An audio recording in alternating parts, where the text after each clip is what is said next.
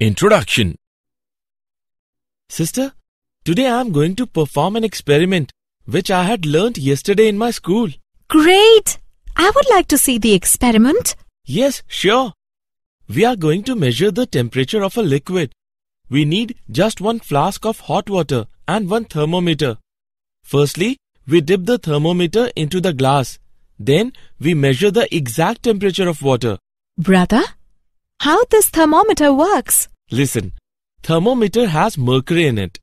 When we put thermometer into hot water, then the heat from the water causes the expansion of the mercury. When mercury stops at a point, that point indicates the temperature of the water. It is quite interesting and I want to know something more about it. Students, today we will learn more about the thermal properties of matter.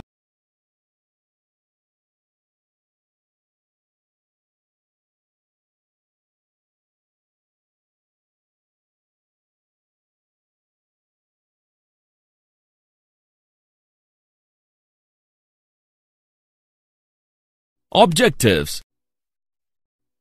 At the end of this lesson, you will be able to define temperature and heat, measure temperature, analyze ideal gas equation and absolute temperature, calculate thermal expansion, evaluate specific heat capacity, define calorimetry, learn change of state, know about heat transfer, calculate thermal conductivity of a substance, define Newton's law of cooling.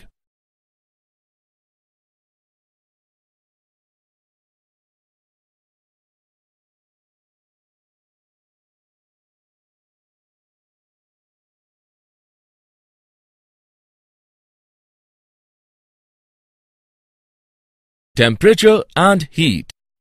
Temperature of a body is defined as degree of hotness or coldness of a body. Its SI unit is Kelvin and degree Celsius is a commonly used unit of temperature. Heat is a form of energy which gives us the sensation of warmth. Its SI unit is joule and other commonly used unit is calorie. 1 calorie is equal to 4.184 joule. Its dimensional formula is ml square T to the power minus.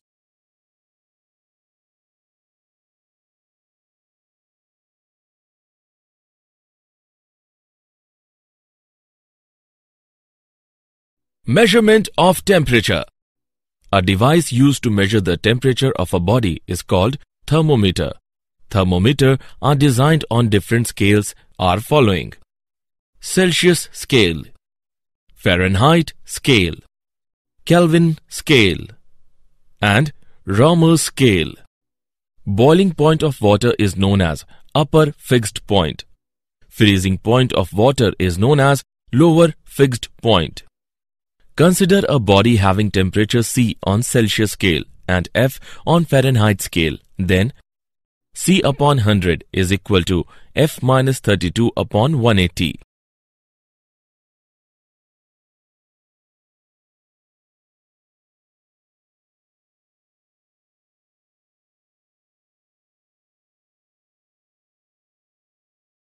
Example. Let's take an example on measurement of temperature. A newly designed thermometer has its lower fixed point and upper fixed point marked 5 degrees and 95 degrees respectively. Compute the temperature on this scale corresponding to 50 degrees Celsius. Let's see the solution. Let theta be the temperature on the scale corresponding to 50 degrees Celsius. Then theta minus 5 upon 95 minus 5 is equal to C upon 100. On simplifying, we get theta minus 5 upon 90 is equal to 50 upon 100. Hence, theta is equal to 50 degrees. Thus, the required temperature on the scale of the designed thermometer is 50 degrees.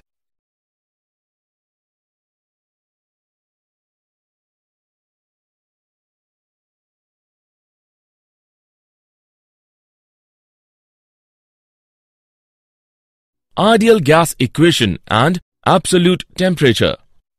all gases at low densities exhibit same expansion behavior.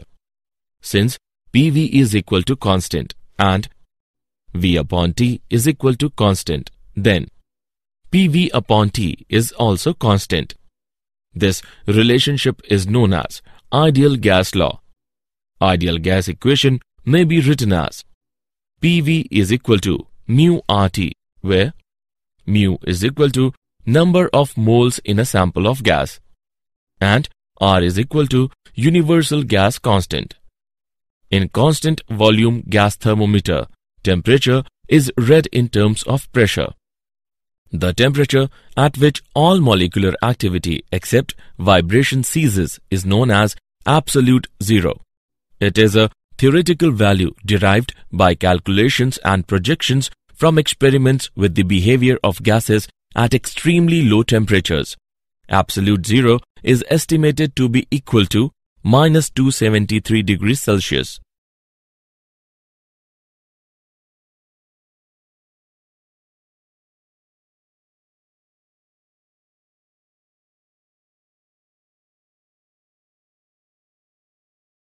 Thermal expansion. Thermal expansion is defined as the process in which a substance expands on heating. Thermal expansion is of following types. Number 1. Linear expansion. In this type of expansion, substance expands in one dimension only, that is, in length. Number 2. Aerial expansion. In this type of expansion, substance expands in two dimensions, that is, in length and breadth. Number 3. Volumetric expansion. In this type of expansion, substance expands in three dimensions, that is, in length, breadth and height. Linear expansion. Consider a rod of length L, which is heated by a temperature delta T, and let its length become L dash. The change in length is directly proportional to the original length and change in temperature. It gives L dash minus L is directly proportional to L delta T, or L dash minus L is equal to alpha L delta T. Value of alpha is equal to L dash by L upon L delta T, where alpha is equal to coefficient of linear expansion. Coefficient of linear expansion of the material of a rod is defined as the change in its length per unit original length per unit rise or change in its temperature. Aerial expansion. Consider a plane of original surface area A at temperature T1. Let the area of the plane be A dash at temperature T2. It gives A dash minus A is directly proportional to A delta T, or A dash minus A is equal to beta A delta T. Value of beta is equal to A dash minus A upon A delta T, where beta is equal to coefficient of aerial expansion. Coefficient of aerial expansion is defined as the change in the area of the body per unit original area per unit rise or change in its temperature. Volumetric expansion. Consider a spherical body of original volume V at temperature T1. Let the volume of the body at temperature T2 be V dash. It gives V dash minus V is directly proportional to V delta T, or V dash minus V is equal to gamma V delta T. Value of gamma is equal to V dash minus V upon V delta T, where gamma is equal to coefficient of volumetric expansion. Coefficient of volumetric expansion is defined as the change in volume of a body per unit original volume per degree rise or change in its temperature.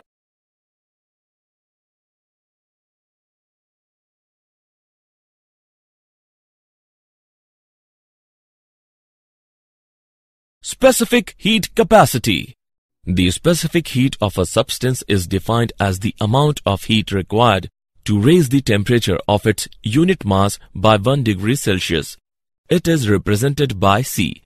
Its SI unit is joule per kilogram per Kelvin. Its dimensional formula is m to the power 0, L squared, T to the power minus 2, K to the power minus 1. The amount of heat given to a substance of a mass m to increase its temperature by delta T is H is equal to mc delta T, where H is equal to amount of heat required and C is equal to specific heat of the body. Heat capacity of a body is defined as the amount of heat required to raise the temperature of the entire body by 1 degree Celsius.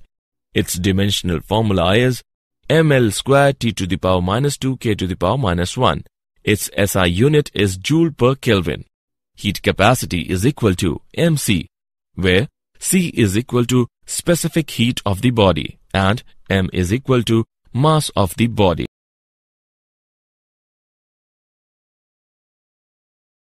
Calorimeter. The method in which a quantity of heat either absorbed or given up by a body is measured is known as calorimeter. Heat loss or gain is equal to ms theta, where m is equal to mass, s is equal to specific heat of the material, and theta is equal to change in temperature. Calorimeter is based on the principle of conservation of energy. It states that heat lost by the hot bodies is equal to heat gained by the cold bodies. The essential requirement for calorimeter are: no heat escapes out from the calorimeter, no chemical reactions takes place between the different substances taken,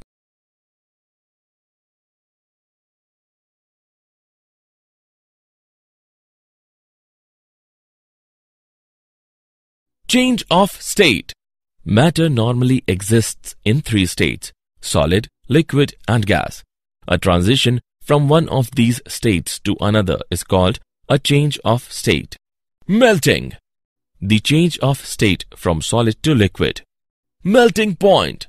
The temperature at which a solid and its liquid are in equilibrium at any fixed pressure.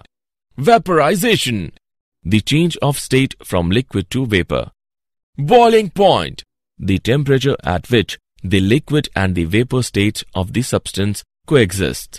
Fusion. The change of state from liquid to solid. Regulation. Successive melting under pressure and freezing when pressure is relaxed at the surface at the interface of 2 blocks of ice. Sublimation.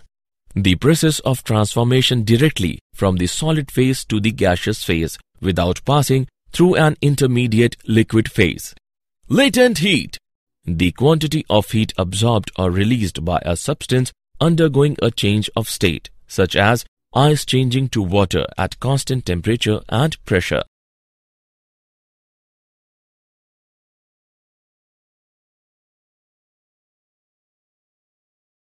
Heat transfer. Heat can be propagated in 3 ways. Number 1, by conduction. Number 2, by convection.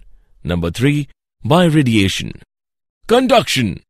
Heat transfer from one end of a solid substance to its other end without the actual movement of constituent particles. Convection. Heat is transferred from the higher temperature region to the lower temperature region due to the actual movement of constituent particles. Radiation. Heat is transferred from a body at high temperature to another body at lower temperature without having a direct contact between them.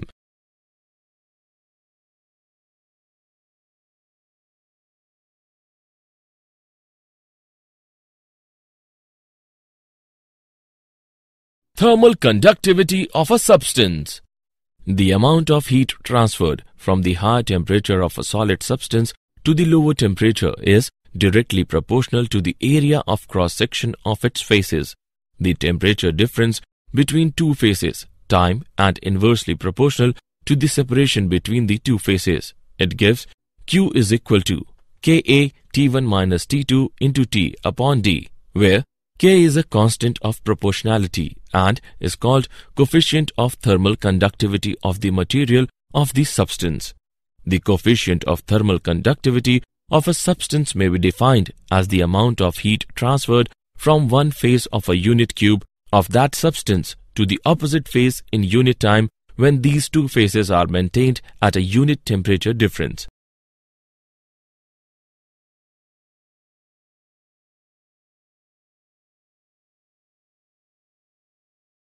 Example. Let us take an example of thermal conductivity. Two rods A and B are of equal length. Each rod has the ends at temperature T1 and T2. What is the condition that will ensure equal rates of flow of heat through the rods A and B? Let's see the solution. Given L1 is equal to L2, since equal rates of flow of heat through the rods are being ensured, therefore delta Q1 upon delta T is equal to delta Q2 upon delta T. On solving the expression, we get A1 by A2 is equal to L1 by L2 into K2 by K1. Hence, A1 by A2 is equal to K2 by K1. Thus, the cross-sectional area of two rods must be in the inverse ratio of their thermal conductivity.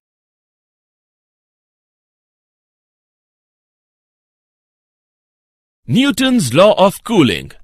It states that the rate of cooling of a body is directly proportional to the difference of the temperature of the body and the surrounding. The rate of cooling is directly proportional to T minus T naught. This law is valid when the temperature difference is not too large. Let's see the proof. Consider a body at a temperature T surrounded by a temperature T naught. Then the amount of heat energy emitted by the body per second is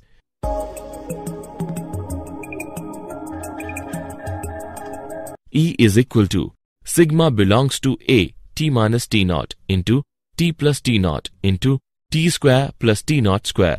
Since T is very close to T naught, it implies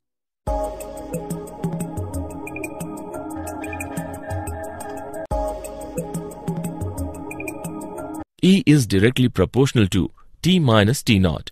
Rate of cooling is directly proportional to T minus T naught. It proves Newton's law of cooling.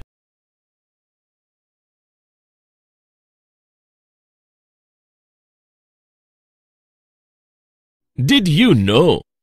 Calorimetry is the science associated with determining changes in energy of a system by measuring the heat exchanged with the surroundings. For an ideal gas, the volumetric thermal expansion depends on the type of process in which temperature is changed. Two known cases are isobaric change, when pressure is held constant, and adiabatic change, where no work is done and no change in entropy occurs. Newton's law of cooling is used to model the temperature change of an object of some temperature placed in an environment of a different temperature.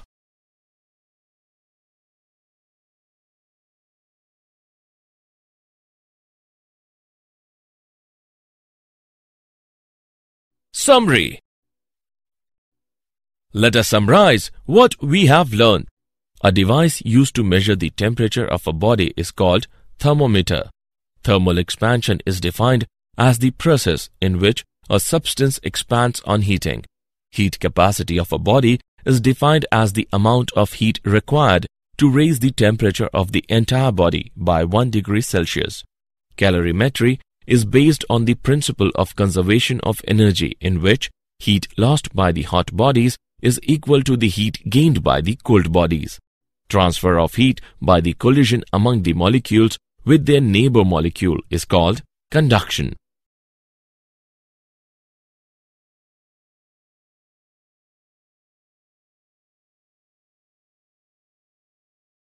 Convection is the heat transfer mode in which the molecules move from place to place to transfer heat.